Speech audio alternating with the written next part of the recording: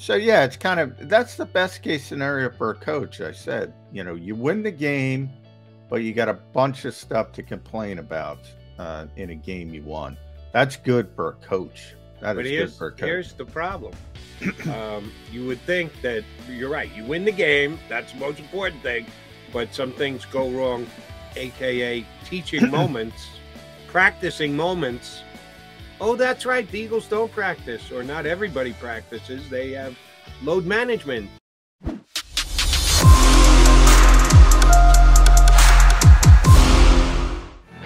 Mac guys here on Birds 365, which, by the way, a little humble brag here, even though we had nothing to do with it.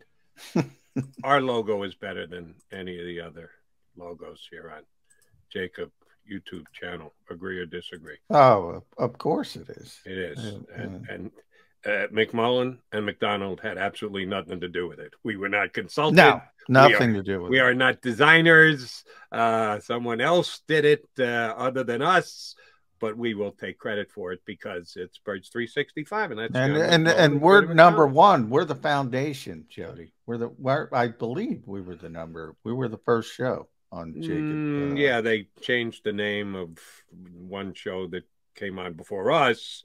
And got a new name and a new lineup. That's true. Big B Barrett's been here longer than you got to give our guy. That's true. All right, I tried to humble brag, but it didn't work. It didn't work. No, it is because technically we have been Birds 365, which, by the way, I just realized that this morning. Thank you for going there and brought it up. Today is show number 363. Wow. Yeah, I haven't asked you in a while because you're the official record keeper. Yeah, the record keeper. So Monday will be 364, and the Eagles will be playing the Vikings. Tuesday will be show number 365 for Birds 365. Yeah. So the friggin' Eagles better win on Monday. If they rain on our parade on Tuesday, when it's show number 365 on Birds 365, you're going to have one unhappy host here, buddy. We'll probably have more listeners if they lose than if they win. So that's always been the case. Well, no. Yeah. Here's take it from me, a guy who's only been doing this for 30 some odd years in Philadelphia for 30 plus. If you're looking for responses, if you're looking for reaction, loss is always better than win. Yeah. Having done talk shows here in town for as long as I have, after an Eagle loss, your phones are always busier.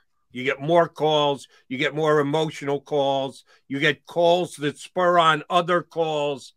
After a win, you don't get as much back and forth. You don't get as much response. Now, actual numbers of listeners and or viewers, wins will generate more. Really? You get better ratings when the team is better. You get better reaction. I mean, if you're, if you're the Detroit Lions last year, you start nobody's paying attention. Nobody's paying attention. They all just get out. They whine and moan and bitch for a period and then say, screw I'm this, out. and just go do something else. So you can't have that. But, if you're good but not real good. Well, last week is a perfect example. The Eagles won the game. It's tough to realize that at times because so many people have so many issues with how they won the game. But they did win, I think. I'm pretty sure, even though people have been trying to convince me otherwise this entire week. So yeah, it's that's the best case scenario for a coach. I said, you win the game, but you got a bunch of stuff to complain about in a game you won. That's good for a coach. That is good for a coach. Here's the problem. You would think that you're right. You win the game. That's the most important thing. But some things go wrong, a.k.a. teaching moments, practicing moments. Oh, that's right. The Eagles don't practice, or not everybody practices. They have load management and take some downtime. Yeah, we got to. Can I run some Jalen Hurts numbers by you, Jody? Yes, which, by the way, before you go to that, I don't know if you even attempted to look it up. It looked like you were trying to do that. Do you know where to look up most blitzes, individual team blitzes week by week in the National Football League? Because I'm just suggesting off the top of my head, the Lions blitz more than anybody else week 1 in the NFL. I can find it. I'm trying to play. It's all right, so give me the Jalen numbers, but remember to go back to that because I do want to address it. All right, Jalen Hurts, 333 offensive yards against Detroit. On 3rd and 4th downs, he made 10 conversions for 150 yards and a touchdown. First Eagle with 200-plus passing yards, 70-plus rushing yards since Michael Vick in 2013. That's one. Number 2, you probably already heard this one. Hurts is the only quarterback in NFL history to post 4,000-plus passing yards and 1,000-plus rushing yards in their first 20 career starts. And then the last one, since becoming the Eagles' full-time starter, Hurts ranks first amongst NFL quarterbacks in rushing yards, rushing TDs. A little surprised, but not, because Lamar got hurt.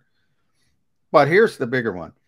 He's also tied with Tom Brady for the second most explosive plays, 116 in the NFL over that span, behind Justin Herbert, who entered last night's game with 117.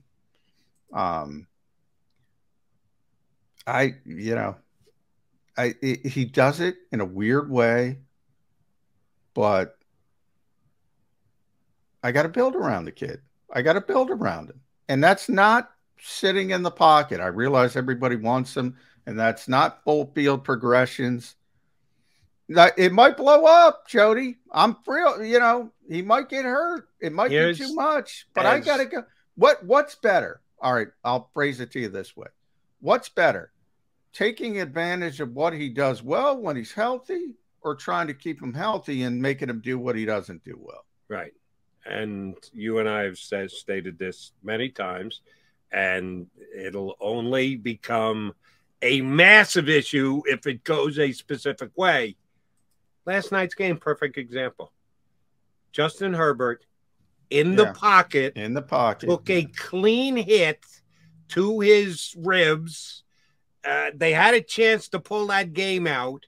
They had the one play where he's running and he just couldn't lift his arm to throw the football. So he just half sidearmed it out of bounds when he could have turned it upfield, could have gone to a slide, gotten a first down, continued to drive. He couldn't do it because he was physically hurt. And he stayed in the pocket. He got hurt in the pocket. You can get hurt anywhere on the National Football League field. Philadelphia Eagles, whether you practice or not, come Sunday, they're going to play tackle. The Minnesota Vikings are going to come in and play tackle. So you can protect your guys as much as you want in practice and say, hey, we got them to the starting line and we were healthy when the game started. But then if you get hurt in the game, you're going to be called on the carpet because you didn't prep enough. It's a violent game, even though the NFL, in its infinite wisdom, has attempted to make it a less violent game. Don't kid yourself, they did that because of concussion lawsuits more than anything else. But they have rewritten their rules over the course of years, now decades, to make it a less violent game. You can only do so much. It's a violent game. People are going to get hurt. They're going to hit each other. And God forbid Jalen Hurts gets hurt on a play outside the pocket, because people are going to then say, see, I told you, we can't have a quarterback who plays the way that Jalen Hurts does. It's going to happen, Johnny Mac. Write it down. Yeah, I'm with you. I talk about it all the time. I say, I don't care what anybody tells me. The Eagles' philosophy, and I think it's misunderstood, and they've rested 7 guys. And by the way, that's going to be the plan for them the entire season on Wednesdays. How old is Josh Sweat? Yeah, but he had a really catastrophic. I think people don't realize when Josh was coming out of high school in Chesapeake, Virginia, he was some scouting services, Rivals, whatever. Number 1 player in the country, high school player in the country. And he had a devastating knee injury towards the end of his high school career, dislocated kneecap, one of those injuries, one of those Teddy Bridgewater type injuries where if they didn't do things correctly, they would have been talking about amputation. He had a really serious knee injury, and it's always going to be somewhat of a problem for him. That's one of the reasons he was a 4th-round pick and wasn't a first-round pick, because if you look at Josh Sweat and you say edge rusher, you go, oh, there's an edge rusher. He looks like an edge rusher.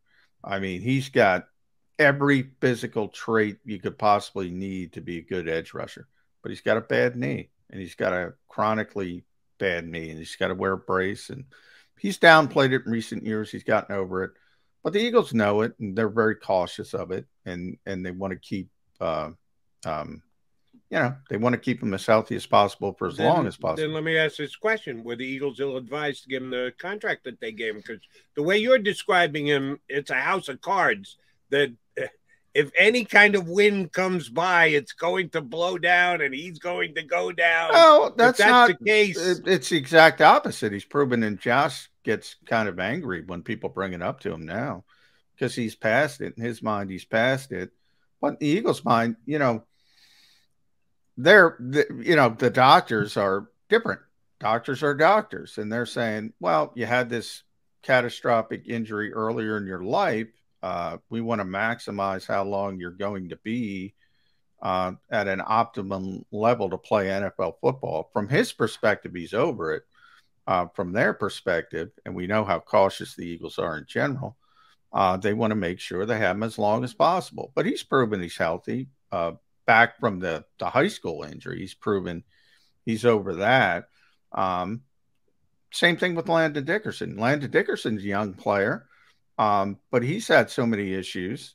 He was one of those guys on the list because they want to keep him as healthy as possible for as long as possible. All right. So here's my question to you, Johnny Mac, because it's been a major cause celeb this week. Is Howie Roseman too involved in an area above and beyond his expertise, that his quote unquote expertise leaks into another area because he's the guy who's got to submit the 48-man roster? Is he actually putting influence in on the game planning? Maybe not direct, but indirectly the game planning of it again. Maybe Howie Roseman isn't the guy we should be questioning here. Maybe it's, what's Arch's last name? There's another last name I can't Arch Tenoda. Yeah, Tenoda. I mean, yeah, maybe he's the guy we should be looking at going, wait a minute, is this guy using too much influence on the Philadelphia Eagles and dictating terms as to something as key as who practices and who doesn't, specifically after week 1 where they gave up 35 points to the Detroit stinking Lions without a superstar player on their entire offense? Yeah, what I can say, I mean, Howie listens to Arch Tenoda, and it's pretty clear, and it's Howie's decision goes. So Howie's no expert. He'll say that. He has no idea. He's not a doctor. He said that to me specifically, but he trusts his medical people, and Arch is the chief medical officer of the Eagles, and they've given him a lot of credit inside the organization, and they believe in him. Power is what it seems like. And they believe in him. Dictating terms on who's getting a Wednesday off the second week of the season. That's a pretty big power base. I wouldn't say he's dictating terms, but he's being listened to. He's recommending, like doctors do. Doctors will always say, your own doctor will say, they offer recommendations, and most people who are smart, if they like their doctor, if they have a good doctor, they follow those recommendations. That's what's going on. So, depends how you phrase it. He's not going in and saying, you listen to me and this is the way you have to do it, and I have more power than anybody else in the building. The Eagles just have a lot of respect for him. They believe he's correct, and they trust him, and they're using his recommendations. But you're right. So it's all Howie. Howie's the one who says, nope, we're going to listen to these recommendations. And even though Nick Sirianni says he's on board, I'll never believe that because I know how competitive Nick is, and you can't be one way and say, "Oh, I don't want to practice. I don't want to have all the practice," because that's my issue with the Eagles. Not that nobody gets to prepare. I just talked about Dan Campbell. Dan Campbell was complaining about tackling of his team after the loss. Um, Nobody gets to prepare like they want to prepare, but the Eagles don't prepare as what they don't use as much as what they're given, which is strange to me. That's the strange part to me.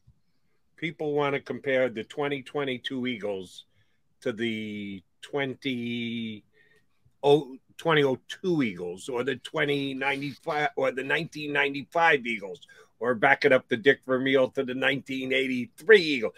That's irrelevant. Yeah. That's ridiculous. The game has changed. The rules have changed. The collective bargaining agreement has certainly changed. So you can't compare those things. You compare the 2022 Eagles to the 2022 Lions and the 2022 Vikings and the 2022 Commanders. That's what you got to compare them to. What kind of level of practice are those teams, other teams in the NFL going through this year? Comparing them to any team prior to this is just a folly. That's foolish and ridiculous, and people will continue to do it, but it's just dumb. But you don't need to compare them to any previous team. You need to compare them to current NFL other teams. And you're right, the Eagles come in at less. And specifically with the situation, I couldn't believe yesterday, they had 7 players in limited practice, 6 of which were listed as rest. John, we've played 1 game. 1. This is not coming down the stretch. Week 15, where your guys have taken a beating and they've got nags and injuries or whatever. It's week 2 of the season, and they're already resting 6 guys, several of which are younger than 25. Fletcher Cox, I get. Fletcher Cox has been in the wars. He's been in the trenches for a decade now. Brandon Graham, I get. Same thing. He's got a decade plus under his belt. Guys who are 1 and 2 years in the league, you're already giving them rest. But yeah, that tells me guys, the doctor is too involved. Even if you're saying he's not dictating, he's just suggesting. Well, if they're listening, suggestions become dictates. Yeah, I'm not happy with it. Yeah, and the number was 7, so that was our first question. Now, Fletcher, Stoll was hurt, right? Stoll was, he was limited with an ankle. So it's Fletcher, it's Brandon Graham, Lane Johnson, Jason Kelsey. I think those are the veteran players, the veteran maintenance guys. And then the other guys, the 2 young players, Landon Dickerson and Josh Sweat, have significant prior injury histories. And then Isaac Seumalo is kind of in between, but is coming off the significant Liz Frank injury. So, I mean, that was our first question, right? I mean, it's week 1.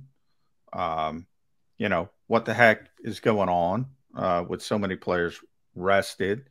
So, what I was told, just pulling up the text message as we speak,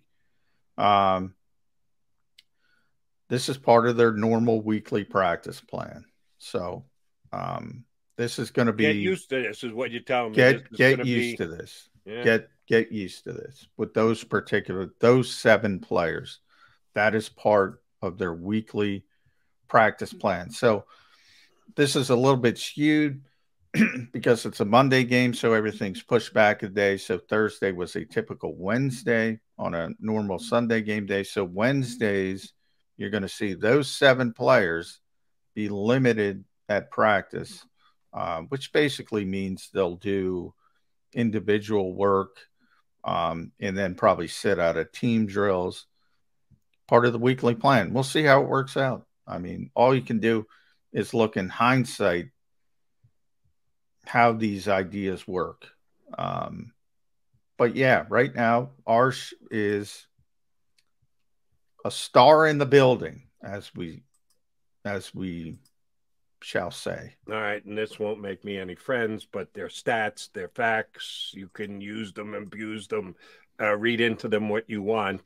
Last week, Brandon Graham, 1 tackle it was an assist on the sack with Fletcher Cox because the quarterback dropped the football. Yeah, and he kind of fell on it more than anything else. So Brandon Graham, who got rest yesterday, had 1 tackle. Fletcher Cox had 2 tackles, one of which was that half a sack with Brandon Graham that happened because the quarterback dropped the football. So other than that, he had 1 tackle, and Josh Sweat had 3 tackles. So those are the guys who got rest this week because they put in so much effort. And not about effort, Jody. Nothing to do about effort. Nothing to do about. They probably shouldn't use that term rest. I would go the Greg Popovich route and use maintenance. Hey, it's the new world of sports. Load. Right.